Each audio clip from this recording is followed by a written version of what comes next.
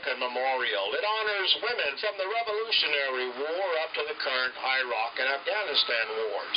It's open daily. You are free to go inside. You know, ever since John F. Kennedy was buried here, burials have increased by 400%. Space is at a premium. And I'll show you what I'm talking about in a few moments as we move forward here. For those larger-sized headstones.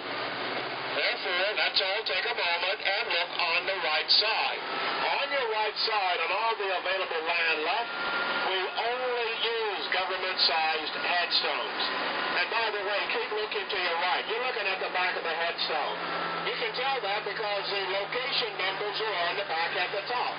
Now, obviously, you see writing on some of them. That writing that you're looking at, those are either the spouses or dependent children. We don't have the room to bury side by side. If it's a husband, wife, child, husband's at 9 feet, wife's at 7, child's at 5. One on top of the other. Take another look to your right, everyone, as far as your eyes can see. These are the fallen from both the Korean and Vietnam wars. Notice how the headstones appear to be in a straight line, no matter which angle you look, and they are. And that's out of respect to the fallen, to show them all in perfect military formation.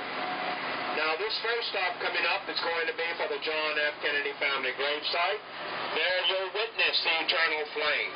On John F. Kennedy's right side will be Jackie Bouvier, Kennedy Onassis, and on the right and left side, 2 predeceased children. One daughter baptized, stillborn, never named, and there's Patrick, who survived for 2 days. You know, people often ask what happened to John. Well, let's keep in mind a couple of things. Number 1, he never had military service. Number 2, he was not a dependent at the time of his death. Therefore, his ashes are spread off the coast of Massachusetts. Everyone focus on your immediate right. This is a reserve area. This is where quite a few of our former justice and chief justice have been interred. Latest edition, William H. Rehnquist. And that beautiful bouquet of flowers 3 rows back in front of that black marble headstone. Thurgood Marshall, first African-American justice. Keep looking to your right up the slight incline. You see that low stone wall right there, people standing on the other side? That's a John F. Kennedy family gravesite. Now that wall extends to the left. On that side, Robert Kennedy. And as you look straight ahead, everyone, straight ahead, there's a white wooden cross in the grass. Take a look. That's a final resting place of Ted Kennedy. All right? Ted Kennedy, Robert Kennedy are the only 2 grave sites in Arlington with a wooden cross. The reason? In their wills, they wanted it as simple as it gets. And it's pretty hard to get more basic than a wooden cross.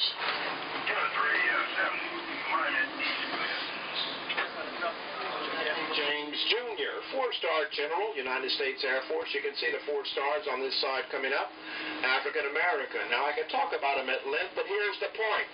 He led the Tuskegee Airmen. Their job was to escort the bomber pilots, and they ended with the reputation of never losing an aircraft. Look straight ahead, straight ahead. Slightly to the left, you can see the top of the Pentagon. I want you to have a sense of where it's positioned. I'm going to talk about the Pentagon in one moment, but before I do, everyone take a look at the headstones on your left side. You are now looking at the World War II repatriation section. These soldiers were initially interred in graves overseas, and through an act of Congress, they've been brought home and reinterred here at Arlington National Cemetery. Now, the reason I wanted you to have a sense of where the Pentagon is positioned, folks, that's the side of the Pentagon that was hit during 9/11. For those of us out here, we could see the flames and smoke. You can only imagine the chaos. At the Tomb of the Unknown, where we're headed, the tomb guards, they were given the opportunity to abandon their post. They did not. That's why when we say the guard has been on duty since 1937, 24 hours a day, 7 days a week, 365 days a year, rain, shine, sleet, snow, including 9/11. We mean that literally. They have never failed. As you stand there watching the ceremony, that large white sarcophagus standing directly in front of you, that's the unknown soldier from World War I. The three tombs directly in front of that, flush to the ground. On your left side, the unknown soldier from World War II. Your right side, the unknown soldier from the Korean War. The one in the middle, Vietnam. But it's because of mitochondrial DNA testing, the one in the middle, Vietnam, was found to be Air Force Lieutenant Michael Blassie. Air Force Lieutenant Michael Blassie has been reinterred at his home in St. Louis, Missouri. It's because of DNA testing we don't expect to have any more unknown soldiers.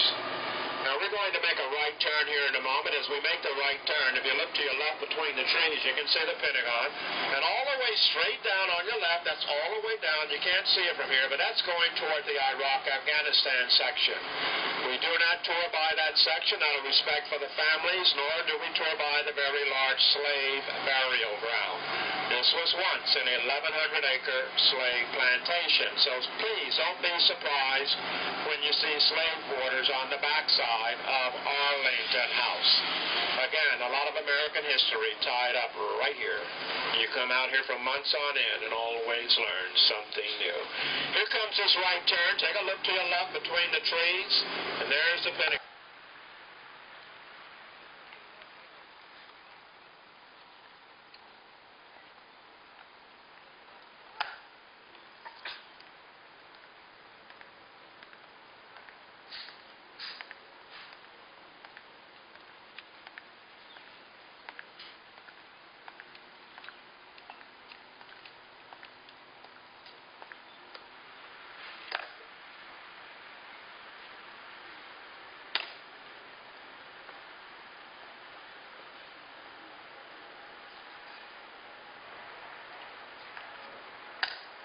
Ladies and gentlemen, may I have your attention, please?